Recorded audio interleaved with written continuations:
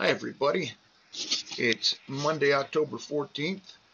Happy fall break to those in the Box Elder School District. Happy birthday to Laura. Happy Columbus Day. Happy fall. Today I want to give you a couple of ideas that hopefully will add to your study of 3rd Nephi 20 through 26. Last week we talked about the Savior's visit to the Nephites and focused on the idea from chapter 17 that Jesus promises that his bowels are filled with mercy because of his compassion for us. To know that about Jesus Christ helps us in our relationship with him to know what he's like. We compared that with other scriptures, like from 3rd Nephi chapter 9, where the Lord invited the Nephites who had been spared to return unto me and repent of your sins and be converted, so that I may heal you. It's kind of a prescription for spiritual healing, to return to Christ, repent of sins, and be converted or changed. It also links us to Alma chapter 7, where Alma prophesied that the Savior would go forth suffering pains, afflictions, and temptations of every kind, and he would take upon him their infirmities, so that his bowels may be filled with mercy according to the flesh. The Savior is our compassionate Lord, and that alone ought to quadruple our faith and our desire to be near him. This week, I want to give you a couple verses to look at and kick off our study. The Savior said to the Nephites, "You remember that I spake unto you and said that when the words of Isaiah should be fulfilled, and verily, verily, I say unto you, that when they shall be fulfilled, then is the fulfilling of the covenant which the Father hath made to his people, O house of Israel. And then shall the remnants, which shall be scattered abroad on the face of the earth, be gathered in from the east and from the west, and from the south and from the north, and they shall be brought to a knowledge of the Lord their God, who hath redeemed them."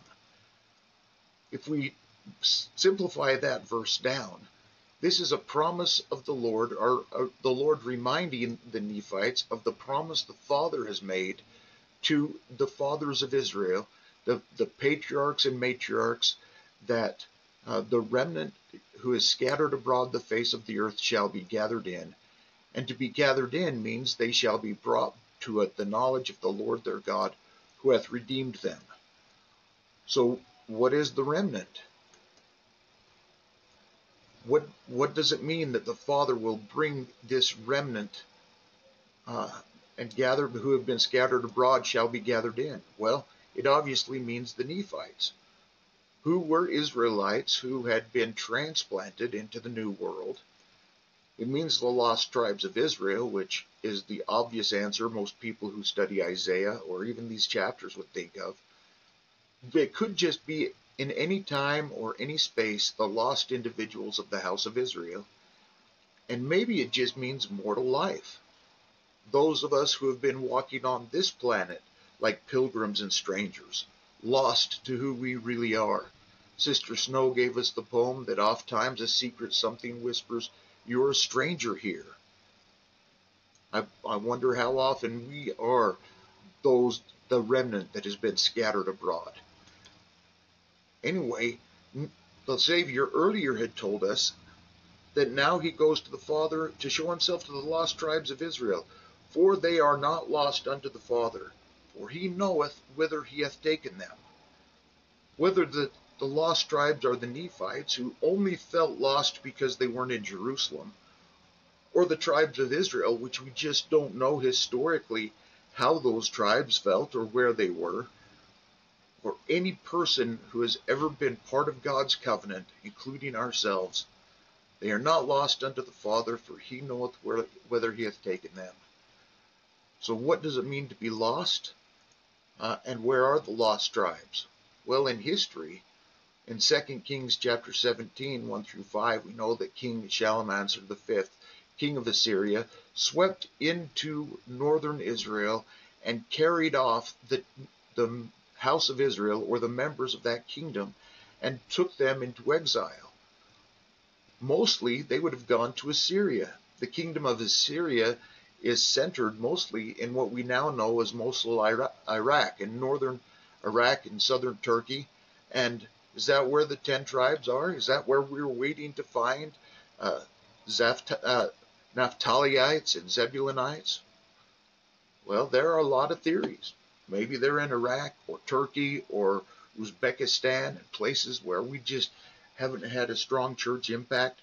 There's certainly a lot of people, or some people, who have thought that maybe they went into a hollow earth, that the inside of the earth is a place that we just can't explore with a central sun and cities of advancement, that they will return someday out of this center of the earth.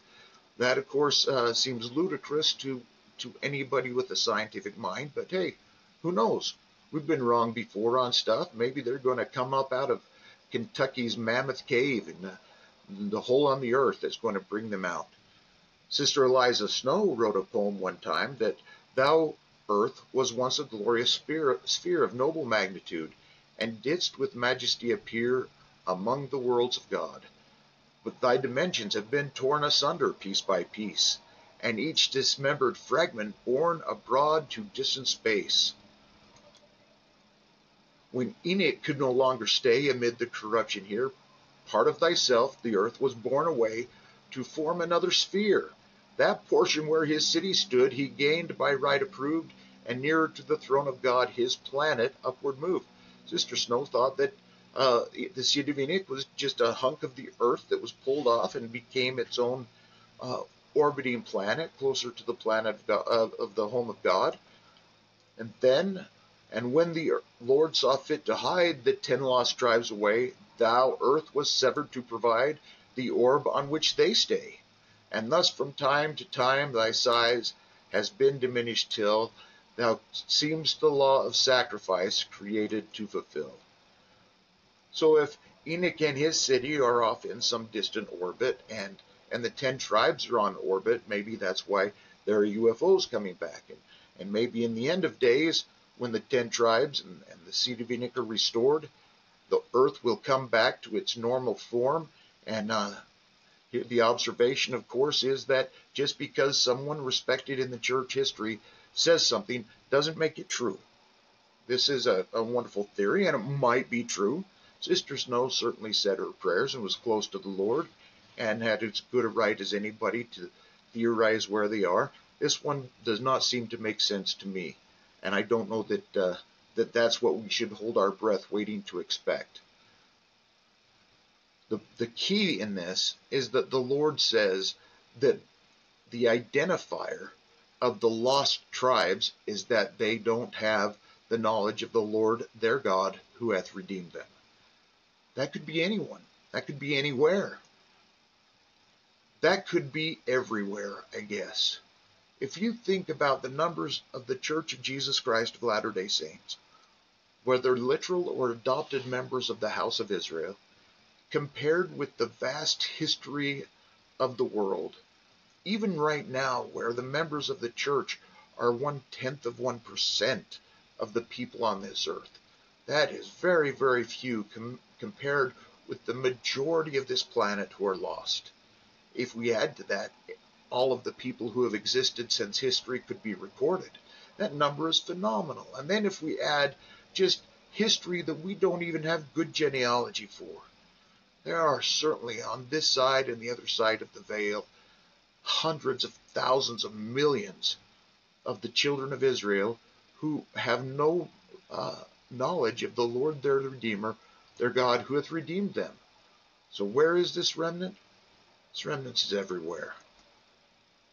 President Nelson has told us that, my dear young brothers and sisters, these surely are the latter days, and the Lord is hastening his work to gather Israel. That gathering is the most important thing taking place on the earth today. Nothing else compares in magnitude. Nothing else compares in importance. Nothing else compares in majesty. And if you choose to, if you want to, you can be a big part of it. You can be a big part of something big, something grand, something majestic. If we demystify the scattering and gathering of the house of Israel, instead of being on floating orbs or in the center of the earth, and recognize that the house of Israel are right with us, we see more opportunities for us to associate with the Lord, who, as Elder Kieran said, Uh, the Lord, no one has built a roadblock and stationed someone there to turn around and send you away. In fact, it is exactly opposite. God is in relentless pursuit of you, O house of Israel. He wants all of his children to choose to return to him, and he employs every possible measure to bring you back. The Father's design, his plan, his purpose, his intent, his wish, and his hope are all to heal you and all to give you peace, all to bring you and those you love home, said Elder Patrick Kieran in April of 2024. With that in mind, the remnant which is scattered abroad upon the face of the earth should be gathered in. Who is the remnant that the Father has covenanted to bring back? Where is that remnant hiding? Is someone you love the remnant?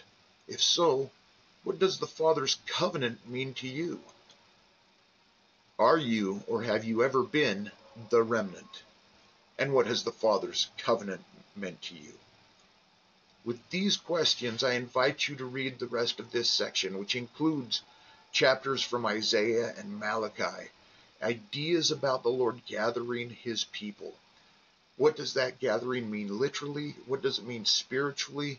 What does it mean personally for you?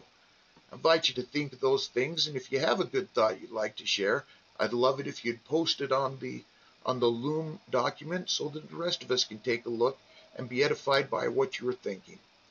Thanks, everybody. Have a great fall break. Goodbye.